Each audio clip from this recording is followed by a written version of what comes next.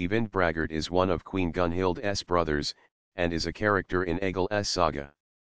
Queen Gunhild convinces Eyvind and his other brother to attempt to kill Egil Skallagrimsson, but they are unsuccessful. He is known for drunkenly murdering one of Egil's men and is banished from Norway as a consequence.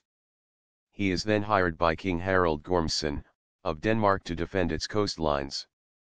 He attempts to ambush Egil Skallagrimsson while raiding and pillaging with his Viking crew, but is compromised by an ally of Egil's, Aki the Wealthy.